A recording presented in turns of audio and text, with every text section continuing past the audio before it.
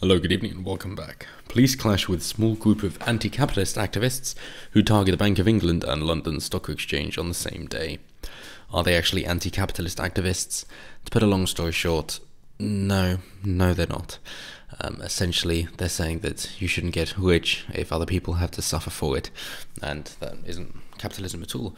What they're actually protesting against is government regulations and people having the authority on, or the monopoly on force, and therefore not allowing competition to take place, not allowing people to do what it is that they want with willing participants, and instead barring people from entry based on, well, their own personal greed because they've been bought off, essentially.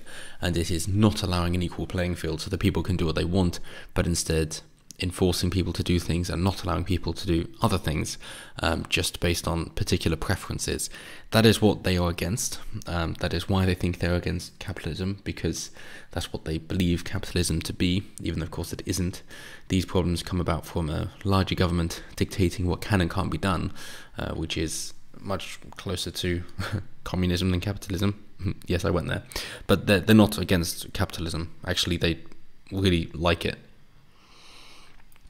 But maybe that's just me being optimistic, because on the flip side you could say, well, actually they want the monopoly on force and they think they have the best ideas, and anybody who speaks out against them is either insurgent, that they're trying to overthrow them, or just doesn't understand and therefore shouldn't be listened to, that they already have all the answers, therefore nobody else is worth listening to and should be stopped, depending on which way you want to take it. So the Green Anti-Capitalist Front staged 2 protests in the City of London on Friday. Group clashed with police at the Stock Exchange before Bank of England demonstration. Video shows officers shouting at activists to get back during the incident, and one clip appears to show a policeman being hit by a thrown item and falling down. Are they going to act against the Green activists? No, of course they're not, because for whatever reason Boris Johnson seems to be on board with them. He is supposedly a conservative and yet always wishes to fall in line with them, as shown by him being with David Attenborough, and of course most recently with not fighting the rejection of Heathrow's third runway. You could say, well, he's been against it beforehand, but given that then won the argument that it was Heathrow, not Gatwick, I don't know. I think you're being too kind to say that he would be backsliding if he allowed it. So, police have clashed with a group of anti-capitalist activists who target the Bank of England and London Stock Exchange today. I think calling them anti-capitalist, it's never a good thing to label somebody by being anti something else, because there isn't much of a movement to just be against something. More often than not, if not always, it is because they stand for a particular idea which is pertinent to themselves, and therefore they aren't anti-capitalist then, they are communist, or they're authoritarian. Because communists, and I think the mask slips very, very quickly when it comes to these people, and unbelievably quickly, because they say, oh, it's communist, it's a commune, it's community, it's all friendly and loving, and therefore we don't need a leader because we all get on and we can do whatever we want.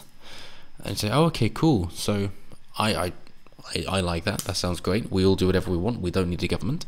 I'm going to do something that I like and specialise, and you do whatever you like and specialise, and we'll trade, and hopefully then if you really like what I'm doing, then you can give me a lot of your stuff and I'll give you a lot of my stuff. But then we'll have too much stuff of each other's, and we could do it trading with other people who like it. So why don't we have some intermediate currency that works so that we can work around, and whoever's good at these things and likes to do these things, they'll of course be more rewarded because people like what they're doing, and we should encourage them to do so. And at that point they go, no, now that's capitalism and not communism. So okay, so why don't I get to do these things I'm good at and help people out more so? Why don't I get to spread the wealth and the fortune that I'm creating by giving these opportunities to other people? And I've yet to hear an answer to that, other than apparently it's exploiting, even though it isn't. Or some would say, well no, at that point it would be taken by the government. But the government doesn't exist. So, oh right, yes. Okay, in that case, if the government doesn't exist, if you're not sharing it all around and you're actually trying to build something up, then we're going to have to intern you and remove your freedom. So, oh right, so this whole thing of communism and everybody living together happily turns pretty violent pretty quickly, doesn't it?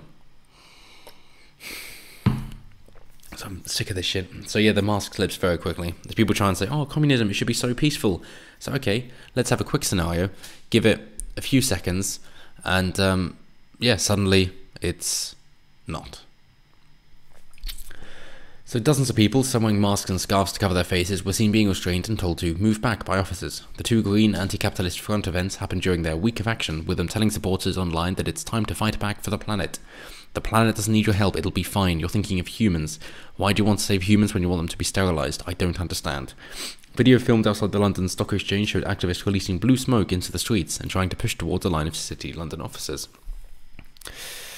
Yes. Has there been any actual pushback against these guys? No, of course not, because the government is complicit into it. Other videos revealed the officers pushing the protesters back in an effort to keep control of the demo and the crowd at a distance. Bear in mind, Sadiq Khan is mayor throughout all of this, and therefore he's going to try and keep it on the down low and not allow anything to happen. As demonstrators tried to get close to the building, several officers shouted, "Move back," before having to push at the activists.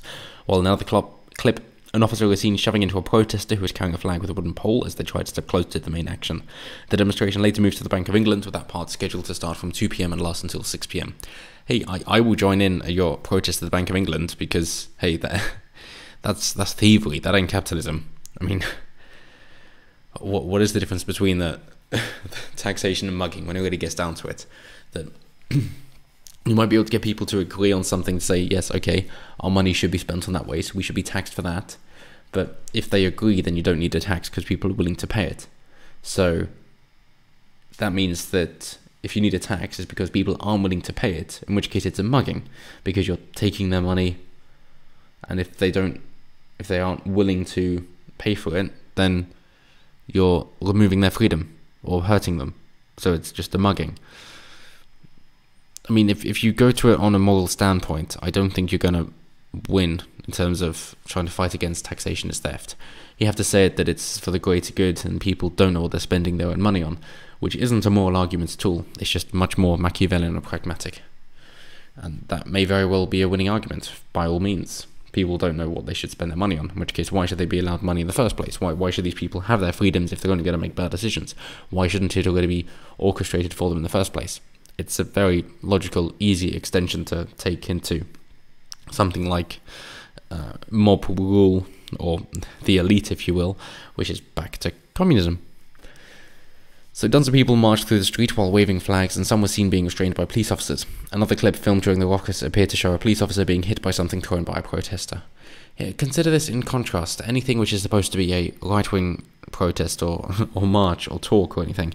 It's got the gun rallies in Virginia, I think it was, in America recently, with nobody except one of the protesters who wasn't on the side of gun rights, but actually wanted them to strip their gun rights. He was the only one arrested out of thousands, if not tens of thousands of people there. Meanwhile, you've got these guys who have never been in a proper fight and don't know how to fight at all, and you've got apparently just dozens of them, and yet they're already having run-ins with the police.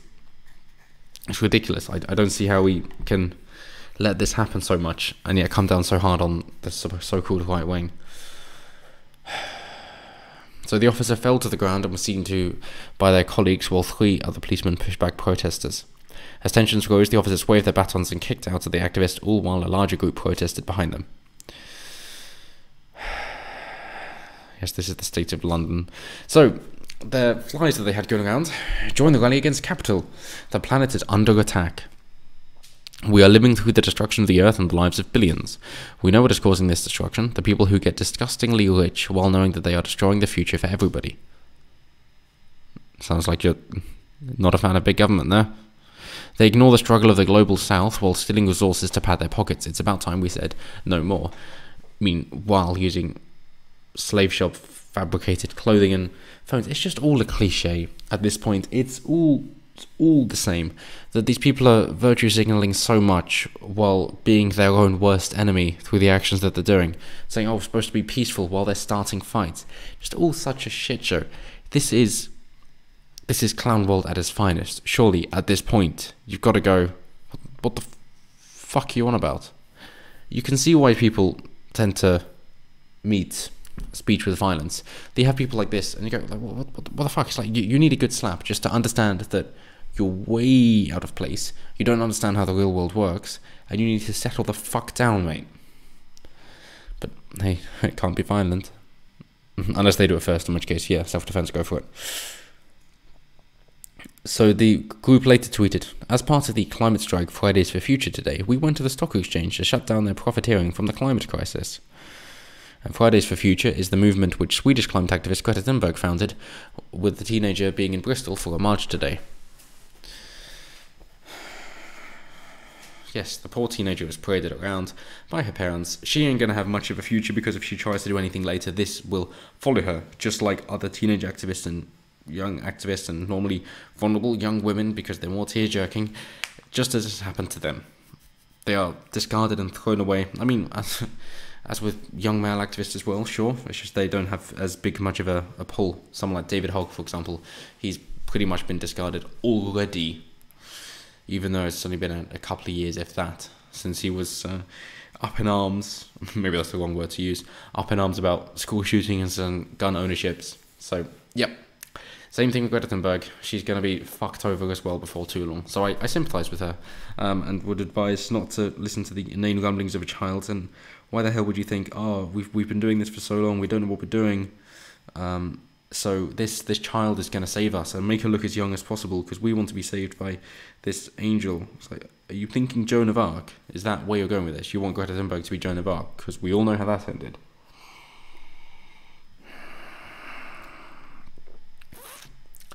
So they finish off with some more photos of the scenes there, and people, of course, in scarves and hoods and face masks and all that. And I don't mean because of the coronavirus. And if only that neat on the back said LARP, that would work so well. To quote Sargon, that you've got these people LARPing as neats, LARPing as revolutionaries. That's it, isn't it? So yes, live action role playing as revolutionaries. That's the idea. But it's the same old shit until there is really stomp on skull policies, anything like that. This is going to continue. And seeing as the government ain't going to do anything about it, I really do think it is time that ordinary denizens of the public, like yourself and myself, basically say, well, hey, if you're causing damage to us, our property, our loved ones, then we're going to return it in kind, because it's gone on for rather too long, and they are legitimately trying to destroy our way of living. They are legitimately trying to make it more difficult for us. They are legitimately trying to almost starve us to death, really, given that they don't want us to have anything that the civilized societies have historically created in order to make life easier. And we're releasing this carbon back into the atmosphere, which the plants are loving. They're like, oh, it's so sad, it's been buried for millions of years. Thank you for bringing it back up, we're loving this. And they want us to go back to the Stone Age, which is all for them. Go ahead, go do what you want to do. But if you try and force your views on me, then I will defend myself, and I greatly suggest it for everybody else, because I've said for quite a long time now, just to wrap up here, that you've got basically 4 different types of people, and when you're trying to explain something, and I recommend going through it in this order, you've got people that you need to speak simply to because they don't understand difficult words or topics. Then you've got people who are more snooty, and therefore you need to elaborate and use an extensive vocabulary in order to garner the respect for your coherence. And then you've got the people who think that you don't know what you're talking about if you're not confident enough, and insulting to them, give a bit of that banter back and forth to show that you're someone worth listening to.